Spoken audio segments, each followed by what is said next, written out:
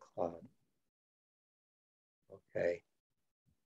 Thank you everyone for joining us this evening for this webinar training on speech contest and how to carry that out as an official, a contest chair and or a vice president of education who may fulfill that role at the club level. I'm Gary Behrens. I am the chief contest judge for District 103. We've conducted several of these programs through Zoom meetings previously last year and now again this year. This is the second one for this year. We will be having some additional ones following this for the chief judge and for contest voting judges or tie-breaking judges to attend as well through the remainder of this month and into next month in November. But this is an opportunity for Toastmasters who are interested in holding a club contest or getting a jump on advanced level contests that they may participate in at the area or division level later on in 2022 to become familiarized with the role and responsibility and duties of a contest chair. Because the contest chair, as we'll see, is the person who really makes things happen. And I am going to take this moment now, and I probably should have done it right away, to share my screen with the presentation itself. Let me share this.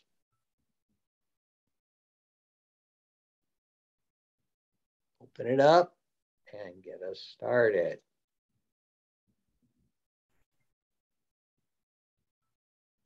Minimize this.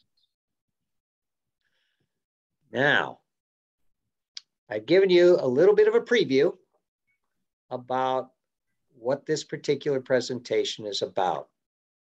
A guide for contest chairs on how to conduct a speech contest.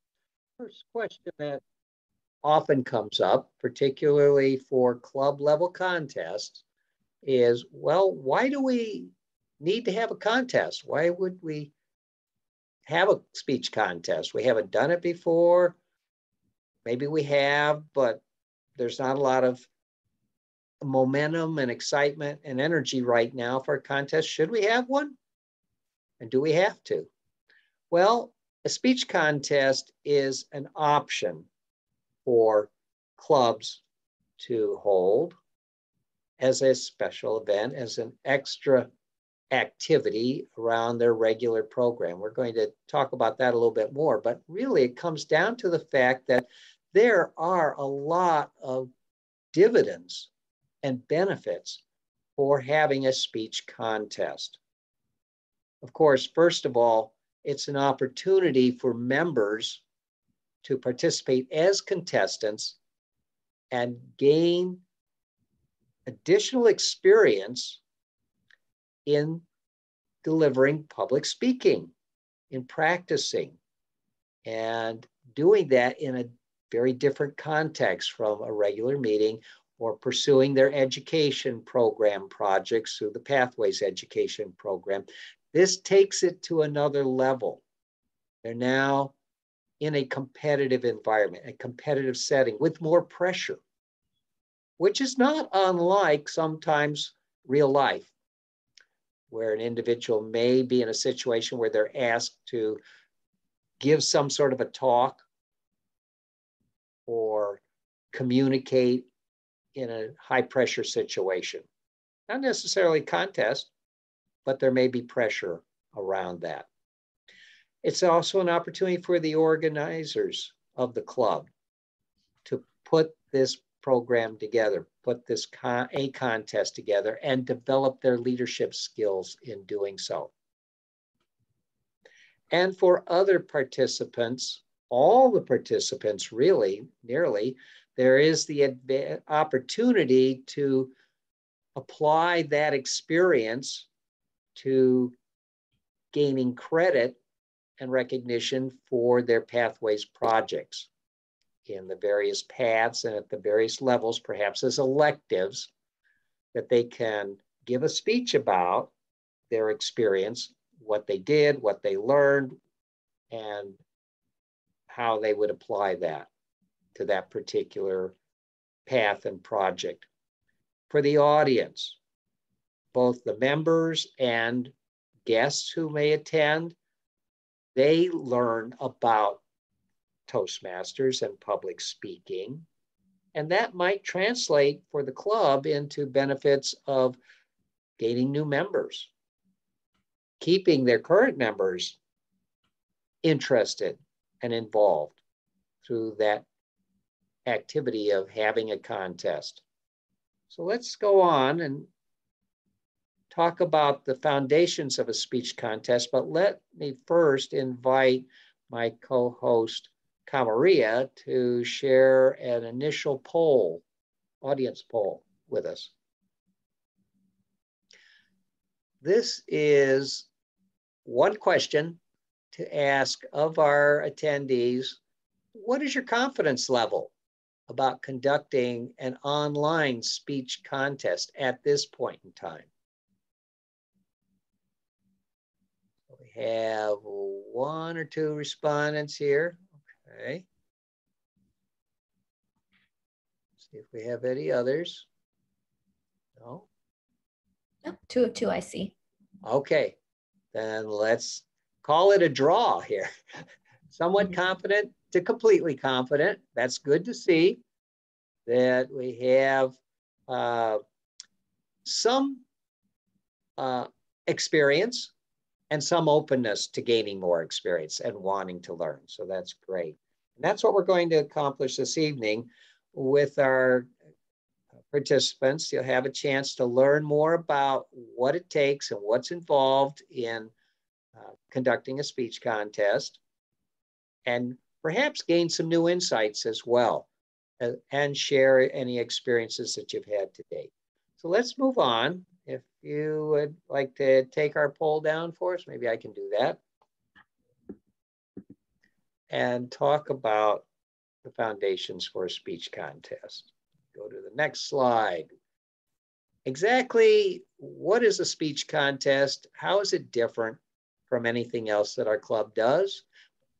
I've already alluded to the fact that it's different in the sense that this is outside the ordinary flow of club activities and regular club meetings. It is an organized club endeavor. In that way, it is similar to other events, let's call it, that the club may do, such as an open house, perhaps. That might be one activity that would be comparable in a sense. In this case, it builds interest and excitement among the members because it promotes some friendly competition to see who are the best speakers in our club. It's accompanied by judging, which is different from evaluations. So it's not a public feedback in terms of the evaluators presenting their reactions and suggestions to a speaker. That judging and the results remain secret. It leads to recognition and awards. Some clubs have awards for various and recognition for various accomplishments that members may achieve. And there's that opportunity with contests as well. And the winner of a contest in a given contest event can advance to the next level of competition within the governance structure of our district. And that would be to the area level and potentially beyond if they should win at the area level. And of course, there, everyone can take pride in pulling it together and making it happen. Now, how does it actually work? Well, there are two contests every year that the district sanctions, authorizes as the contest that will be held within District 103. One of those is the International Speech Contest, which is mandated by Toastmasters International to be held at the district level annually. So that's a given. Every district is expected to hold an international speech contest to declare a winner, determine who the winner is that will advance to regional quarterfinals and potentially to the World Championships. That necessitates that you need to have some participants, some contestants to conduct that district contest, and that flows down through the different levels to division, to area, and ultimately to the clubs. This is a grassroots event that everybody is encouraged to participate in so that we can determine who are the better speakers and ultimately crown the winner of the champion at district level. The other contest is discretionary. It's optional for each district to determine what the second contest can be. And they can have as many other contests as they like during the year, but they need to determine one that will be defined as the required speech or the authorized speech contest. And this year, that will be the Table Topics speech contest. Our district, in the few years that we've been around now, about 5, has alternated between the other types of contests. Typically, those include evaluation speech contests, as we did last year, and also a humorous speech contest. There are other types as well. This year, it will be the Table Topics contest.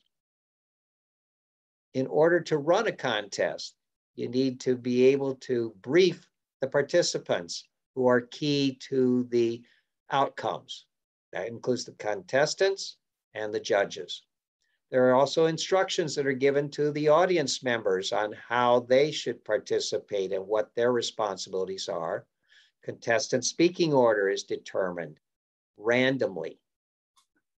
Judges mark special ballots for each type of contest once each contestant has concluded their speech delivery. Those ballots and also timesheets are collected, and that's another feature that's different from the usual event of a club meeting. Yes, you have a timer who keeps the time for each type of presentation that participants, club members may give, whether it's a speech, an evaluation, table topics, and so forth, and those are reported back publicly to the entire group. Well, timesheets are also kept secret, as are those ballots for a contest, and those are forwarded to the chief judge and to the ballot counters to determine who the winners are. Meanwhile, contestants are interviewed so that the audience gets to know them better. And all of this, of course, takes planning, organizing, and procedural control and management.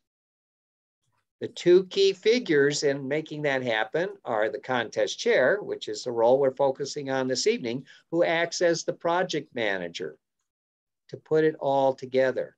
The other is the chief judge, who manages the contest event itself. So you could see that each of those roles has somewhat different but overlapping and related responsibilities and duties. The contest chair appoints the chief judge and also a contest master if they choose not to serve in that role themselves. By way of that, what I'm saying is, I mentioned, I think, a few minutes ago, that the Vice President of Education, as you may know, is responsible for ranging for a speech contest for the club each year. This is one of the Vice President of Education's responsibility. They can designate a contest chair to carry that out for them, or they can perform that role themselves. Likewise, the contest chair, whether it's the VPE or someone appointed, would have the responsibility for conducting the contest as the contest master or the contest toastmaster, if you like, or they can designate someone else to do that. If it's an online contest, which is going to be the case again this year as last year, it's important to have a Zoom master as well, who can help manage the technology aspect and make sure that the event is broadcast, the meeting is set up, that individuals are able to join appropriately and so forth.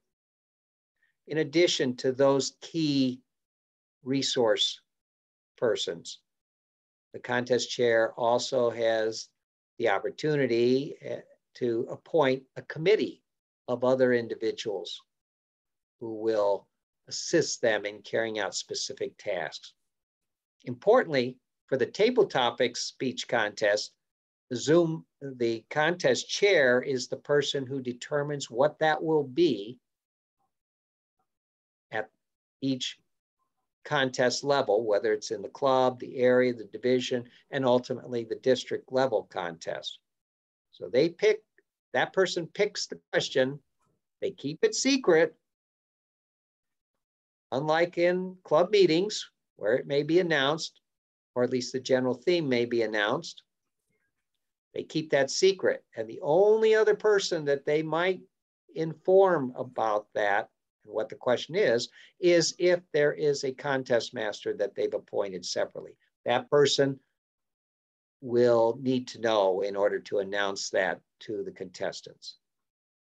If there is an evaluation speech contest being held, as there was last year, the contest chair also has the responsibility to recruit the test speaker and keep that a secret until that individual is introduced as the test speaker.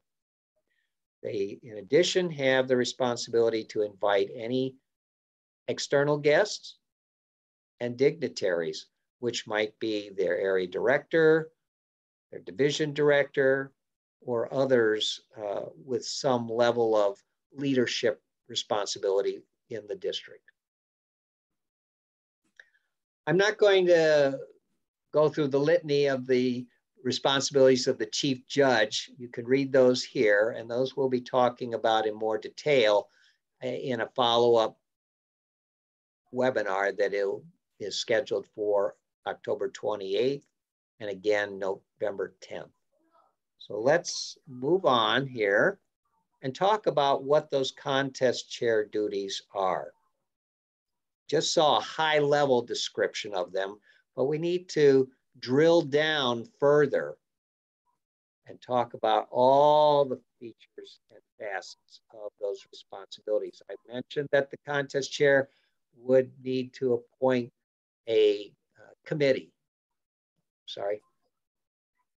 and that committee has a number of activities and tasks in front of them. Among those, and the contest chair leads these discussions and then delegates responsibilities accordingly to who will be in charge for making that happen. First of all, what is our budget going to be? Well, the budget can be very small for a club contest, as it typically can be run as you already do your regular club meetings. But there can be some additional costs of refreshments, cost of awards, if you're going to give something special to the top contenders, first, second, and third place. But usually you can just provide certificates. There are templates for that on Toastmasters International for the first, second, and third place winners, as well as for participation. Determining where, when, and how the contest will be held is another responsibility. If it's at your usual meeting place for an in-person meeting, that works well. It's a matter of determining, though, within the schedule and calendar of your club, when to fit in a contest and have enough lead time to actually plan for it and get all the organizing done. One of the resources that I shared with our registered participants last night was a template for the calendar planning out of a contest. It's recommended that you start planning about a month to a month and a half in advance, even 2 months for a contest, in order to have enough time to take care of all the activities that need to go out. We just had shortly before this webinar, we had our club officer meeting, and we're talking about having our club contest in the first week of December. So that gives us about maybe not quite 2 months, 6 to 7 weeks. And that's important because you need to start corralling everybody, finding out who are going to be your participants, your contestants, your functionaries, and start recruiting them. You also want to have time to publicize and promote the contest, both within your club, but on social media as well, to draw outside guests who would be interested in attending. And that's much easier to have happen when it's on Zoom, when it's a virtual online meeting. So you want to try to reach your audience with enough time that they have it planned into their calendar as well. You'll want to create a program for it. I mentioned getting the certificates or the awards.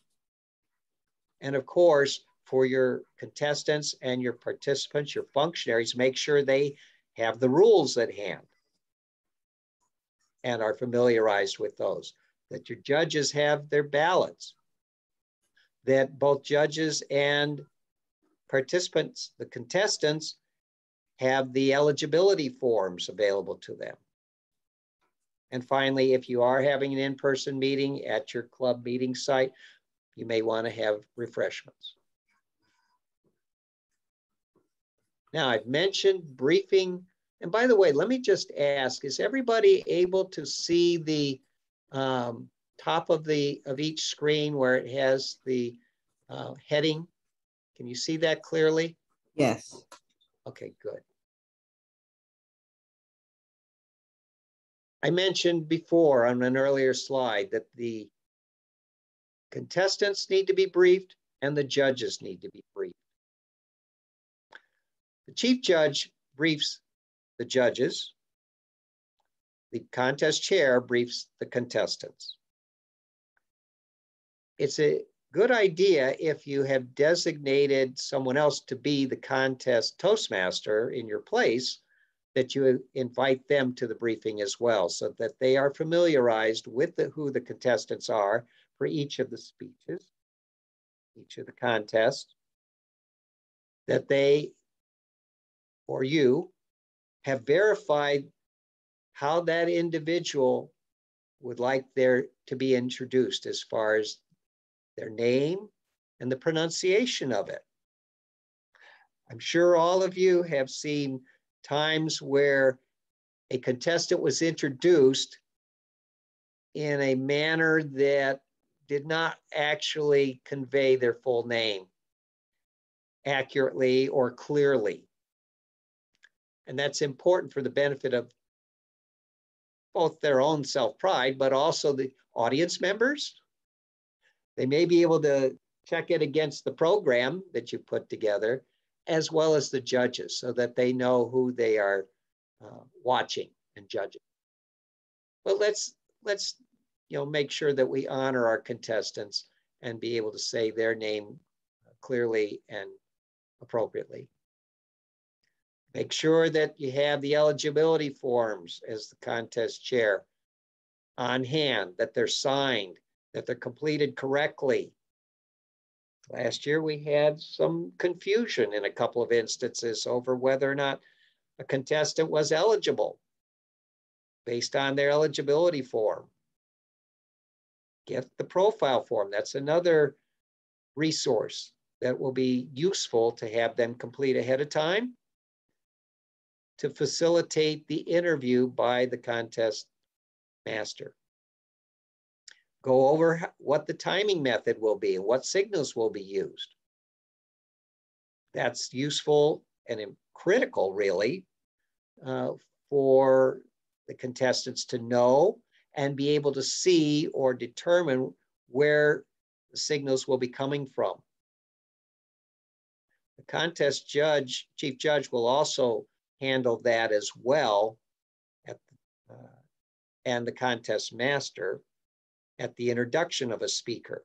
But they need to be able to see clearly where the timer is, what the timing signals are, what the time limits are, and they're pretty much consistent with the usual time limits that we use in our club meetings. 5 to 7 minutes for an international speech contest, 1 to 2 minutes for a table topics contest. And these are in the rule book that I shared with our registered participants.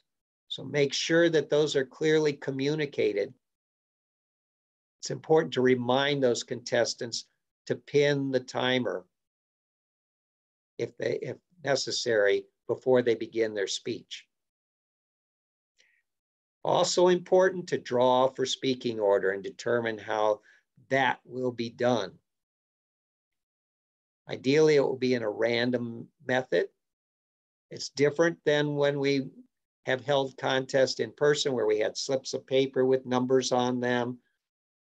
Now, that's not as easily done using the old-fashioned method, so it's important to find a different method of doing that. And I saw some creative solutions to that last year at various contests.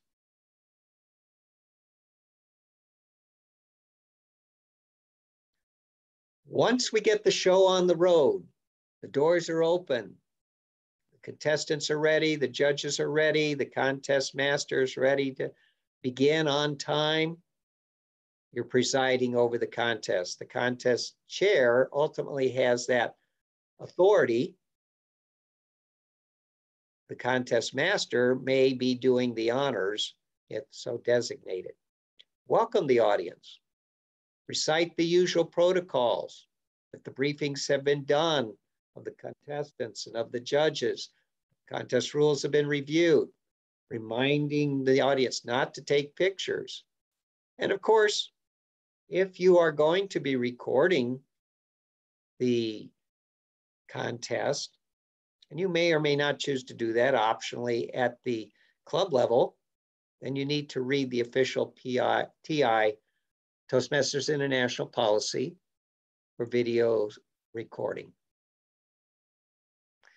You'll introduce the contest master, give an appropriate build-up to welcome the contest master. You have designated someone as the VPE or the contest chair to do that. Separately, the contest chair still retains responsibility for addressing any protest as to contestant eligibility. There are multiple ways that a protest can be lodged. Several of them have to do with the speech delivery itself. But the one that the contest chair is responsible for is clearing up any protests regarding to eligibility that may be lodged by someone other than the contestant. So that's where that eligibility form is critical to make sure that that's been completed, signed, is accurate, and that other criteria for eligibility have been met. Any other types of protests go to the chief judge. The chief judge works with the judges on that. If the chief judge determines there are other types of disqualifications, including time disqualifications, they would inform the contest chair. The contest chair would either announce that or relay that to the contest master, but usually the contest chair should announce that. And the contest chair also has the honor and privilege of presenting the awards to the winners and closing the meeting of the contest officially. I mentioned interviews.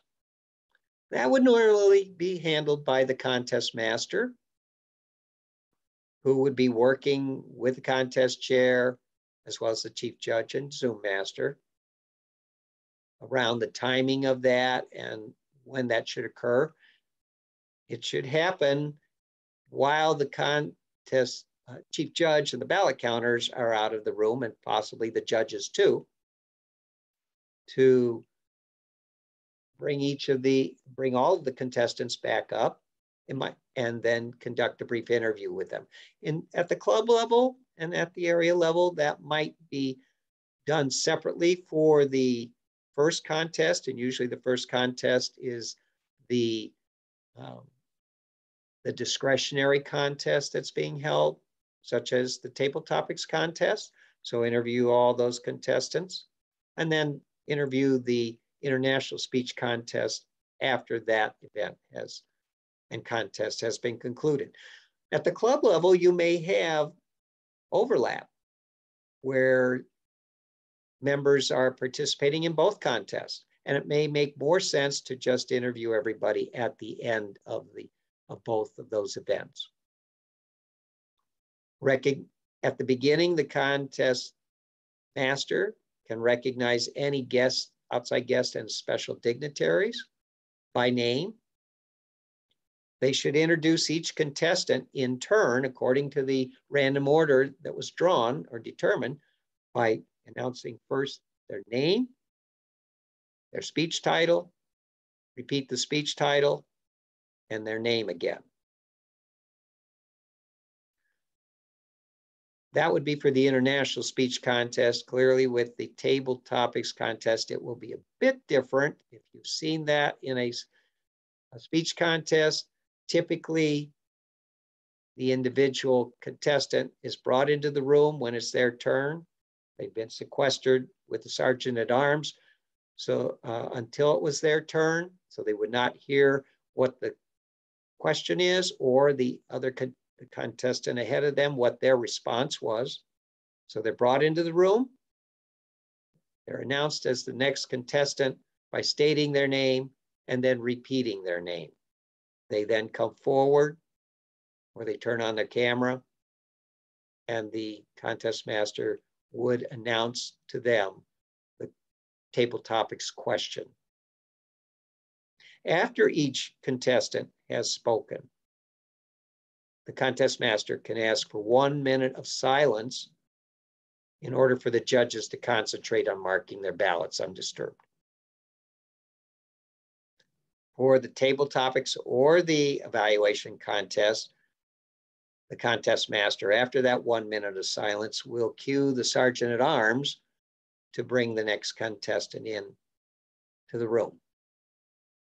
And by the way, I guess I didn't mention that the sergeant at arms with all of the contestants in that particular speech contest would be sequestered in a separate breakout room. We'll talk about that again momentarily when we look at the differences between in-person and online contests.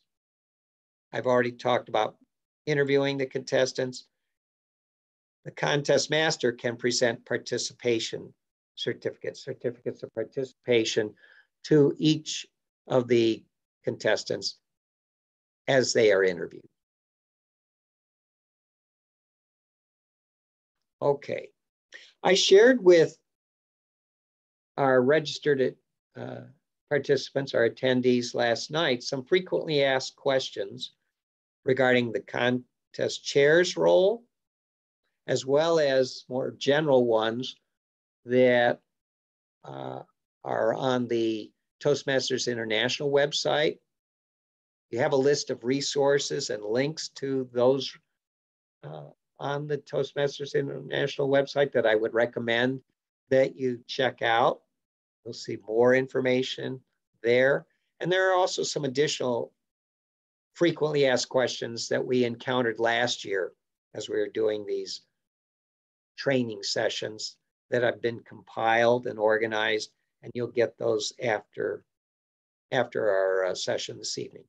So what are a few of the more frequent and typical ones? Well, at the club level, how many people do we really need to have a contest? Well, that depends in part on how many folks you have in your club, as well as how many roles and functionary roles you're going to assign. The maximum is probably about 15. The minimum that you could perhaps get by with is 12, maybe one or two less. You can see here what those are and how many you need. And you can see where there are some flexibilities in the rules.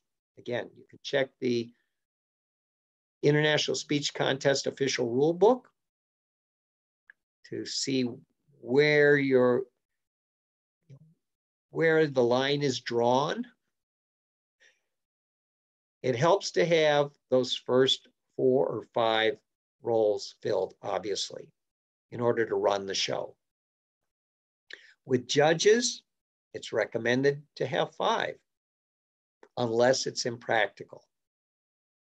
Tie-breaking judge, you should have one of those, one person to be the tie-breaking judge in case there are ties. Timers, not just one as in the typical club meeting, but 2. So you have a backup, and ballot counters.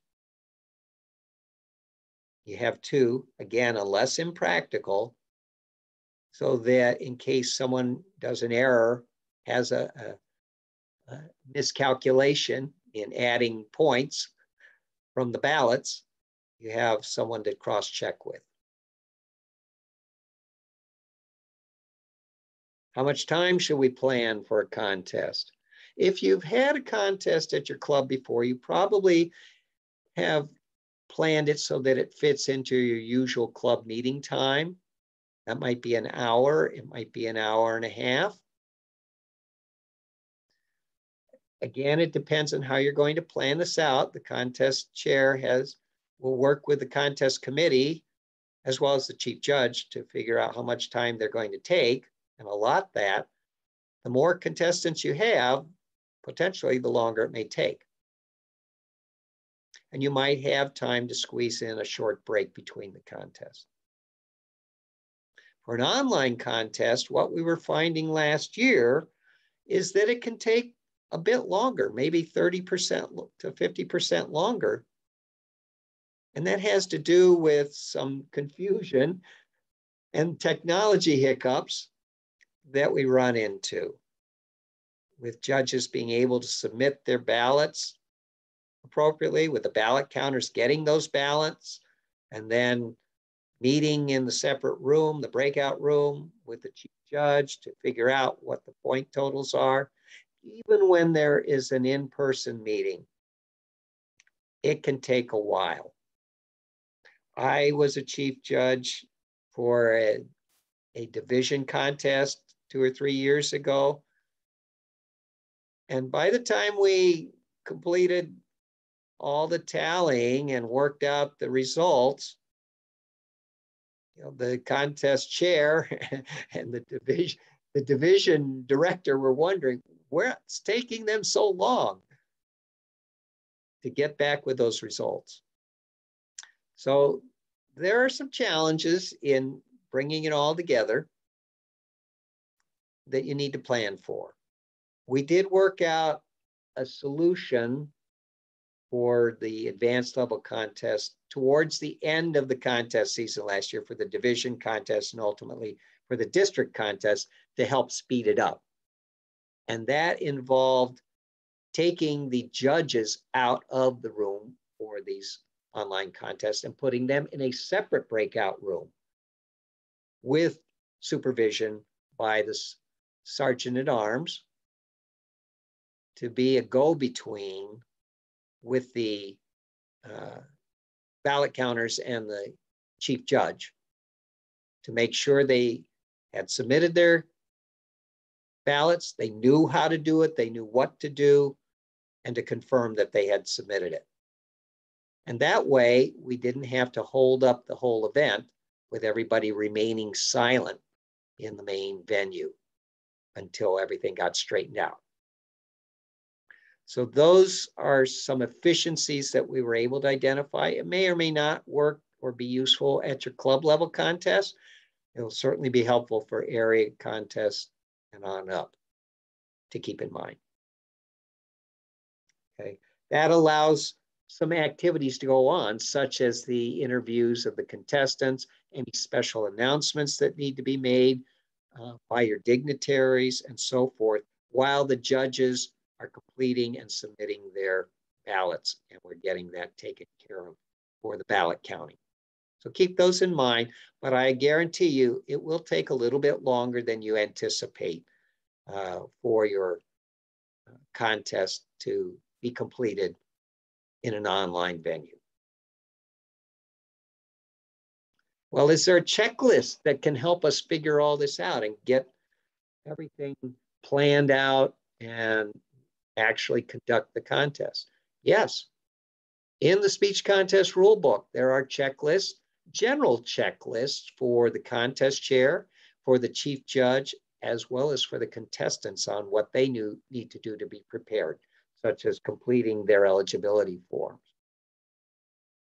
So that's available to you in the rule book that I shared with you. There is also a template that I provided last night to our registered attendees. I mentioned it earlier, basically a layout, a template of calendar planning and the tasks to do 6 weeks out, 5 weeks out, 4 weeks out, 3 weeks out. It's your countdown. Get these things done each week until you're right up to the day of the contest. And you can even plan out your contest very along similar lines.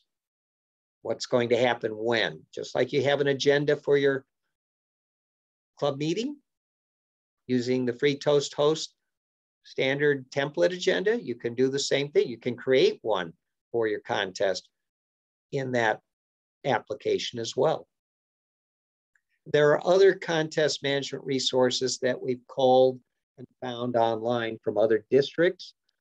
Those will be included in some resources I'll share with you after this webinar, probably over the weekend. It may not be tonight or to the next couple of nights, as I have other meetings and events, but I'll get that to you by the weekend. And there are more that you might find as well online. A question that usually comes up is, can members split duties between being a contestant and being a functionary for the contest? Short answer, no.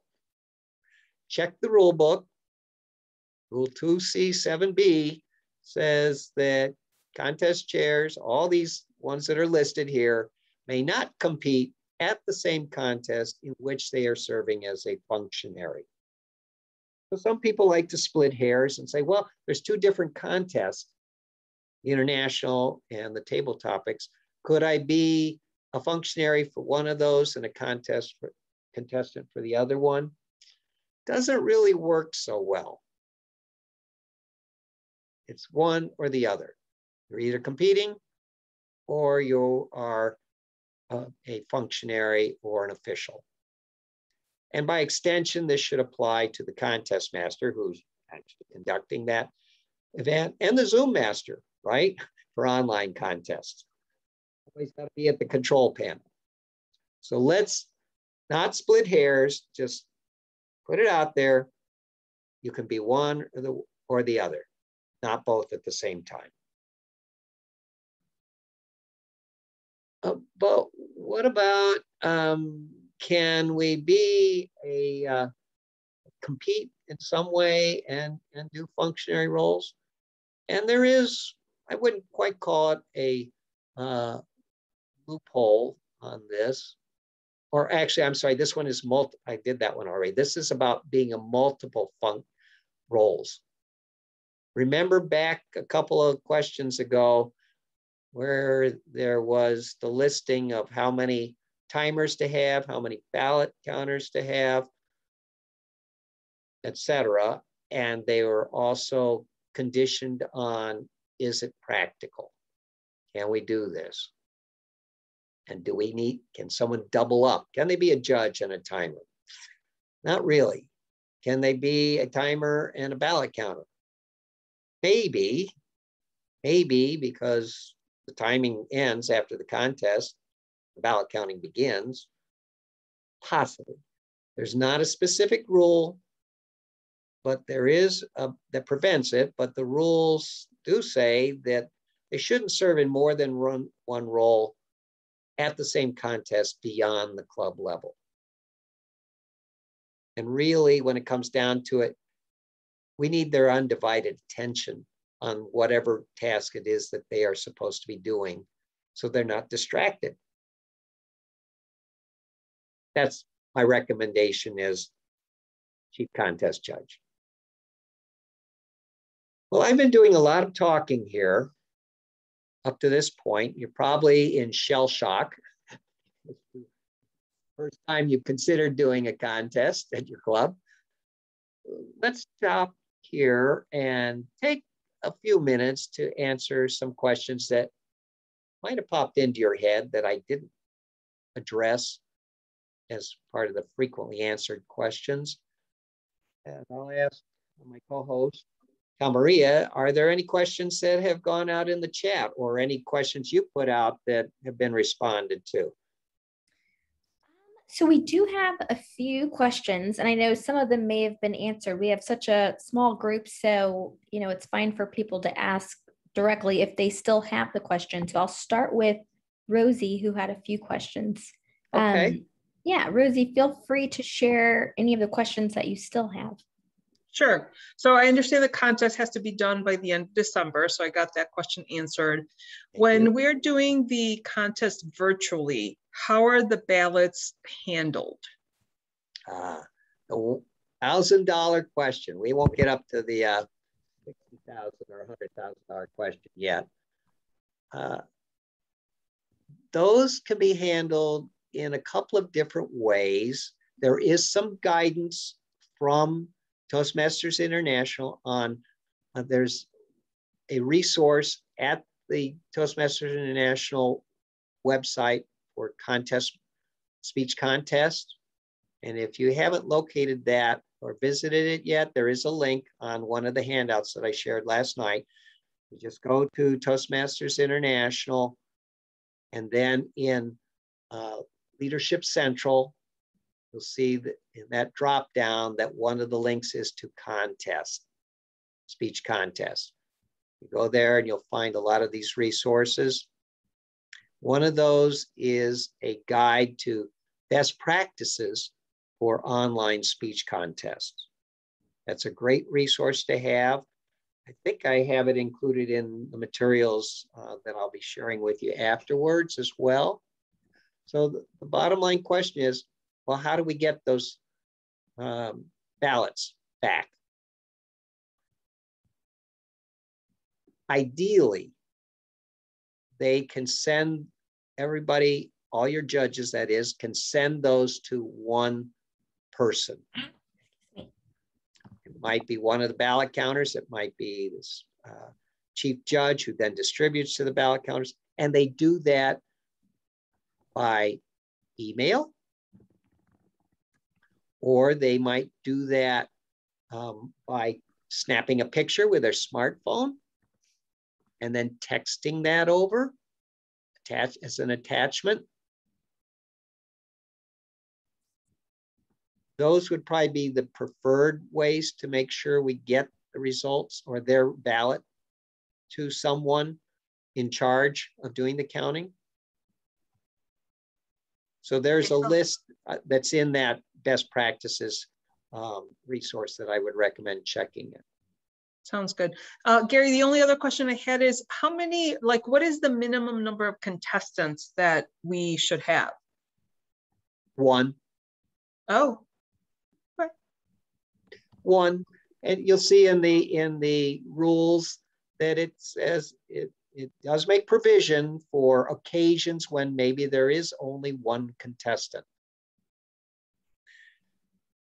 When that's the case, all the rules still apply.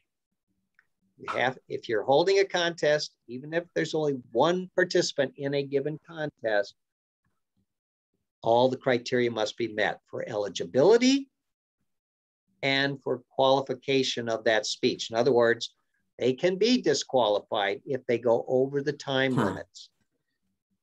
The time limits they have are, I'm going to think about this a moment. With the International Speech Contest, you have 4.5 minutes up to 7.5 minutes to be in the qualified zone, right? It's a 5 to 7 minute speech. That's what we aim for in our club meetings. You get a grace period, 30 seconds either way, that can still be considered qualified. That's where your timing is critical. For the table topics contest, on the other hand, there's only a grace period on the upside. So there has to be at least a minimum of 1 minute. Can't be 30 seconds, 1 minute up to 2.5 minutes. If you have, and so they have to meet that criteria, and in order to be. So Gary, if it's just the one, then there's no judging. That's for true. The contest except just the time. If That's it's true. just one person, okay. That's true. Yeah, so I saw that, and maybe some of you had the experience even at an area contest where before we went virtual last year, at the very beginning in January, February, a couple of times, there was only one contestant that came, that was there. And so the judges didn't need to fill out their ballot forms. The person still needed to be within time. Now, another aspect of this, Rosie, since you bring the question up, if you know ahead of time that there's only one contestant, there's also provision, special provision in the rule book that a club may choose not to have a contest for a variety of reasons. If there is only one contestant for each of these two types of contests. Instead of going to the effort of organizing a full-scale contest, you can nominate that person, designate them by whatever means the club determines to represent the club at the area contest. And so, Gary, the last question that I have is, so all of the contests this fall are going to be table topics contests, correct? In addition to the international speech contest. Right. So if one of the clubs, like if my club wanted to do a speech contest, it would have to be a table topics with the theme. With the question, yes. Right. One question, everybody, if I wasn't clear, everybody gets the same question. Gotcha. Okay. So it's different from the club table topics, club meeting table topics, where you have different questions for everybody. Everybody answers the same question, and that's why they have to all be out of the room until it's their turn. So does the contest chair or the contest master have a question? I mean, create the question. One of the first slides that I presented, I specified, and this comes from the rule book, the contest chair determines what the question will be. Okay, thank you. If the contest chair is not serving as the contest master, they need to let the contest master know what that question is. Usually that would be just prior to the contest beginning. Okay. Is that helpful? Absolutely. The question? Okay. Absolutely. I was late, so I didn't get your first slide. That's all right. I appreciate it. I realize that. And some others might have been too. So I'm glad you brought the question up. Thank you. Thank you so much. Any other, let's do one more question, then we'll move forward here. It's 7 o'clock, and I have a few other details to share with you. One more question from anyone? Gary, can you confirm what was the handout from the webinar that you mentioned last night? Yes, there actually was not a webinar last night. What I shared with the folks who were pre-registered for tonight's webinar, I provided them with some advanced materials, preview materials that I've been Okay, yes, referring to. and I saw that email. Okay. Marie, I shared that with you too. Yep. So there were several things I made reference to them. Not everything. I didn't overload you. Everybody will get those same materials after this webinar. And that's what I'll follow up with. Thank you so much. Okay. All right. Let's move forward then and talk about what are some key differences in doing an online speech contest. I've made reference to a few of them. Bear with me, will be repetitive, but I've tried to minimize it. First of all, what platform are you using?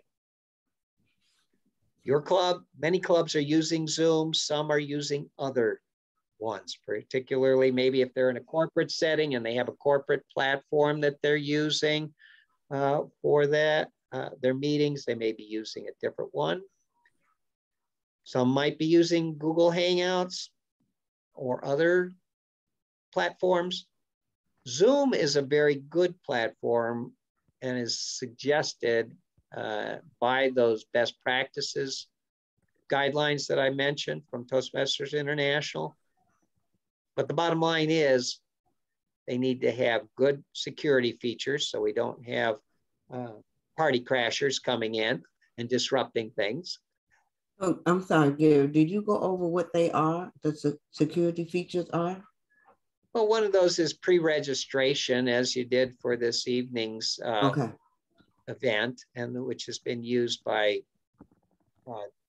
at district level and division level for holding meetings. So having those security features and being able to create certain blockouts, whoever your chief judge is, that's run, that has control of your Zoom platform. When you establish a meeting, they'll know what the features are. You can create certain blocks for people coming in from different locations, maybe outside the district, but et cetera. So I have another question about that. So if our club contest is the 17th of November, and they're going to use the same Zoom link that they always have. Okay.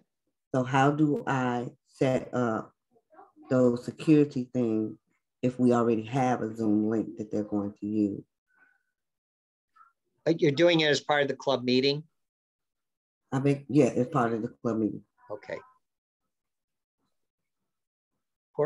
For your club members, you don't need to worry about that, obviously. But if you're having guests, for example, our club meets on a Zoom platform that one of our members has through work. And we provide a registration link through Eventbrite for outside guests. And that's what we include in our social media promotional channels. So that anybody that's not a member who is interested in attending an event, a club meeting, or in this case, a contest, would go through Eventbrite to register first. Okay, so you recommend that, and then we can send them the link? Yes. Okay. Yes. Thank you.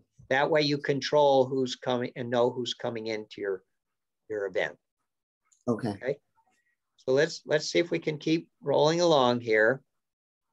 Again, I mentioned the contest host several times, and here's why you need a separate Zoom master to run the controls and keep track and maybe even take a picture of all the contestants after the interviews when everybody's smiling and happy, and then your winners individually if you want to record. Keep that for posterity and for their benefit. Let's talk about some of the logistics differences.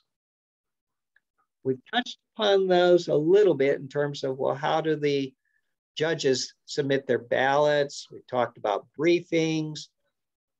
We found that it was very helpful in this past year to do not just your usual contestant briefing, judge briefing on site just before the contest begins, a half hour before, 15 minutes before the contest is scheduled to start. Actually schedule it in advance. at least a couple days ahead of your contest. So that like the dry run? To do what? Like the dry run, you go through the whole thing? Yes. Okay.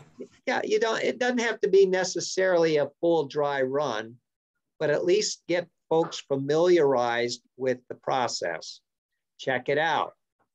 You know, the contest master can do a preliminary briefing with the contestants to make sure that their equipment is going to be working, whatever device it is they're planning to use, preferably not smartphones, unless they need to use that separately just for calling in to the Zoom meeting to get a clear audio feed without interference. But as far as picture-wise, it's a little shaky due to bandwidth. So preferable to use some sort of a laptop or PC for the visual video component. It might be a good idea if your contestants use earphones with a wireless mic so they can move around more easily and still be heard, that their lighting is good, that everybody is using approximately the same type of physical environment, and that they can check their side-to-side movement, that they stay within the range of their camera and not go out of the picture frame. Platform orientations for all the participants. Again, the contestants, but also judges. The chief judge needs to go over with them. How are they going to submit the ballots? What's the preferred channel? Who are they sending them to? Can they do that? Do they understand the steps that need to be taken? So work all of these logistical arrangements out ahead of time, and then just review them at the briefing on the day of the contest for make sure if there's any last minute questions that they get answered. It may also be useful to practice with the judges and with your table topics contestants and your sergeant at arms, how they are going to go in and out of the breakout rooms, how the Zoom master is going to signal to them and to the sergeant at arms when to send in the next contestant. So all those things are important to work out before your contest starts, before it actually gets down to the wire. Process differences. Okay, again, these are sort of built into what I've been talking about. It's a good idea to have alternate communication channels outside of your platform, outside of Zoom chat. Even with private chat, sometimes people forget and send a blast to everybody. You don't want your timers doing that, your judges doing that, your ballot counters. So you need another way of getting information to key people and for your key people to stay in touch with each other in case there's a problem with the technology, interference, issues, what have you. You never know, right? So have a backup plan, whether it's direct call, text messaging, email, something that someone's going to be aware of and keep track of. Okay, so everybody can stay in touch. The chief contest chair and the chief judge and the Zoom master and potentially the contest master too, all need to be able to contact each other somehow, some way. Right, and that goes for the timing report, how the contest outcome results will be transmitted from the chief judge back to the contest chair and or shared with the contest master for making the announcements. And so the chief judge knows if there were any disqualifications that need to be announced, etc. So important to have multiple ways of communicating that can be kept confidential. Procedurally, Again, some of these have been mentioned already. Get all the forms for eligibility done ahead of time.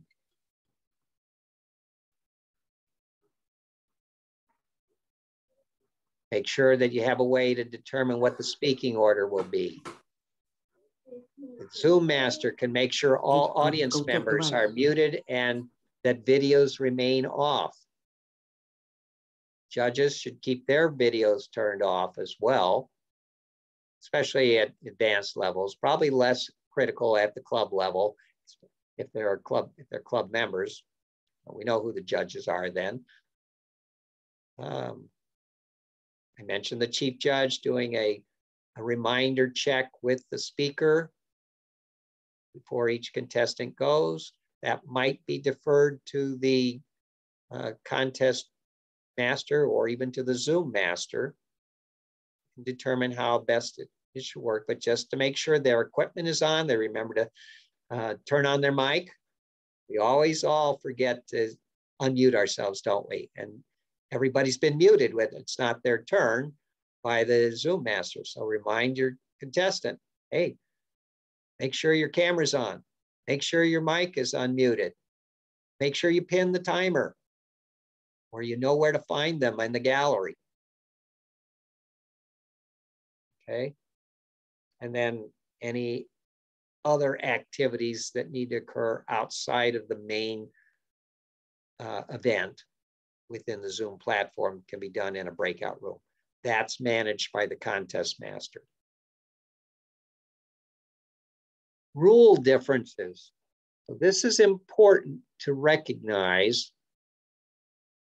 I still have in here the original announcement. Actually, it was the subsequent announcement at the beginning of last year's contest season from Toastmasters International, and it still was reinforced for this year as well in an update back in May or June, I think it was, probably June. Speech contests for the area, division, and district levels must be conducted online.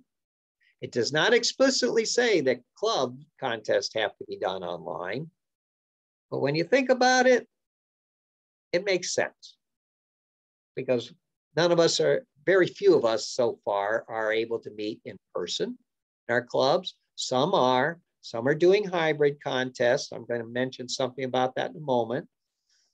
But by and large, all contests beyond the club level are going to be online. So we might as well get used to that and give our contestants the benefit of doing their club winning speech online as well. And that way they have the same experience that all the other contestants that they'll be facing up the line are getting. They're used to it, right? So let's give them that benefit. Let me also just mention that I checked earlier this summer with Toastmasters International about hybrid contests. How would those be managed? If some contestants or some judges are in person or online, it seemed like a big mess, very complex. The simple response they came back with, the contest team, was hybrid contests are not recognized by Toastmasters International. You can do online contests, or if it's appropriate within your district, you can do in-person contests, but it's one or the other. So that simplifies things quite a bit. Now, another important rule to be aware of, if the technology does fail during the contest, during a contestant's speech in particular, that the chief judge needs to determine how that situation will be managed. They should immediately pause the contest and make sure the timers have been briefed that they will stop timing at that point and remind them when that determination is made. Let the contestant know this is what they're doing when they pause the contest. They tell the contestant, we can't hear you. We can't see you. You're breaking up, whatever it is. And it's to a point where it's extreme enough that it's interfering with the judges being able to judge that person's delivery. Everything should come to a halt until it gets resolved.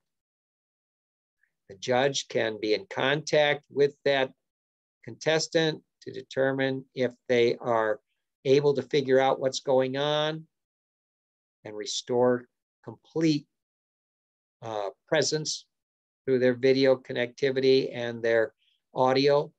And at that point, the contestant should begin their speech at the signal given by the chief judge to start from where they left off as close as they can. And they get an extra 30 seconds before being considered disqualified. In other words, for the international speech contest, they can go up to a full 8 minutes. For the table topics, they can go up to a full 3 minutes, but you're not showing them the time. If they were in the red already from the timer signal, it stays in the red. They know they've gone beyond the typical allowed amount of time, or at 2 minutes, or for the table topics, or 7 minutes. The red stays up, and they keep going until they're finished. And when they're finished, at that point, the timer records the actual time taken. And they may want to make a note. Chief Judge can ask them to make a note that they went beyond, but it was for technical reasons, beyond the usual. Okay. Let's go on. So that gets us to through the bulk of our discussion, and we have about 10 minutes left. I want to just share with you a wrap up to the contest, because now that the contest is done, the winners were declared. The contest master thanked everybody and officially concluded the contest. But wait, there's more. There's the mop-up activities, the housekeeping, the record keeping. What that involves is the contest master can do a debriefing with the chief judge and the Zoom master, how things were managed, where there were hiccups, what could be done differently, or miscommunications, just to use that as a lessons learned activity, but also to remind the chief judge that that person is responsible for submitting the notification of winners of the two contests up the line to the next level contest, in which case that will likely be your area director, who usually serves as the contest master for their contest, which is mandatory or required of them. To have a contest, they may appoint someone else to be the contest master, but get it to the area director. Or if you're at the area director, you're an area director, get it to your division director or whoever's been designated as the contest chair. That's the list of the top 3 finishers in each contest with contact information. So that is an official form that you can find on Toastmasters International. It's referenced in the at the back of the rule book as well. Because we are doing these virtually, it's sometimes difficult to present the winners with their recognition awards, their ribbons, or even their certificates. So follow through on that. Chief Judge can handle that, or the contest chair. And of course, thank everybody personally for their effort, time that helped you make it happen. If you were doing an in-person contest, and sometimes if you, for an online contest, if there were bills, invoices that were to be paid, get those paid, submit the expenses back to your treasurer, make sure it's in line with your budget. And if possible, take note of what you learned from the experience for the benefit of next year's contest chair. Okay. So I have a question, Gary. It's a good time for additional questions. Thank you. Okay, so because you had a line for expenses and bills and things, are we responsible as the club to actually purchase the trophy, or do they just get the certificate? Great question, Allison. Typically, clubs, at least in my experience, and I've been in the same club for a decade or more, but I've been to a couple of other club contests. They usually don't go to the expense of getting plaques or these little statuettes or the other types of hardware awards. Maybe ribbons, often certificates of first place, second, and third. And again, those are available from online. I think I might have included those in the packet of materials I'm going to send you, but you could certainly find those at the speech contest link on Toastmasters International and in the store, actually, the Toastmasters store. So you can get those. Typically, clubs aren't purchasing actual trophies. Okay. They might do that if they, and it might be of a more or less ostentatious type. Okay. It might be a medallion, perhaps, or a coin, or something simple. Okay. Okay. Here's a reference to those international Toastmasters International resources I've been mentioning with the links that you can go to. Again, I'm going to share these with you if you didn't already get them, and the links to those. You can find them very easily though on Toastmasters International in the Leadership Central, as well as some resources that we have compiled for our district, especially thanks to Dr. Alice Ann Crump, putting together the contest guide for connecting pathways projects to speech contest participation.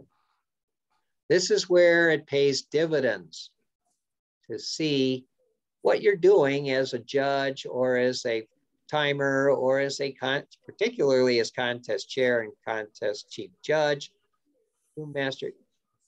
Ask Alice Ann. You can turn anything that you're doing into a project. Absolutely. Into a project. Am I right? Absolutely. If you have any doubts. So last year at the beginning, Alice Ann put this together for us. We will share that with you.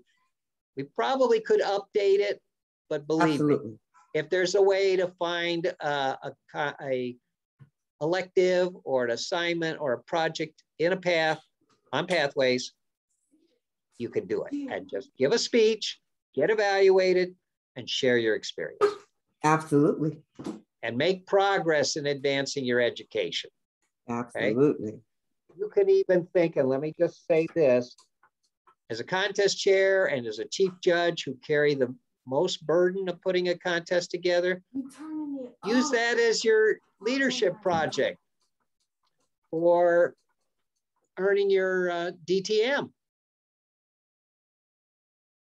It pays off, okay? And I mentioned a couple of these other things, some of which I already shared out, the contest planning timeline, the frequently asked, well, I gave some of the FAQs, but not all of them. So we'll get these other documents over to you. To those who we have registered, and I believe everybody will be registered. I see we're up to almost 12.5 folks. So thank you all for joining us, even if you had to come in late. I hope we've been able to cover all the questions in your mind. about contests. So what I'd like to do is invite you at this point to complete a second poll right here as to what you've gained from this contest as far as confidence. And can I ask my co-host, Kamaria, to share that with us for everyone? How confident are you now about conducting an online speech contest before, as compared to before you arrived, before you sat in?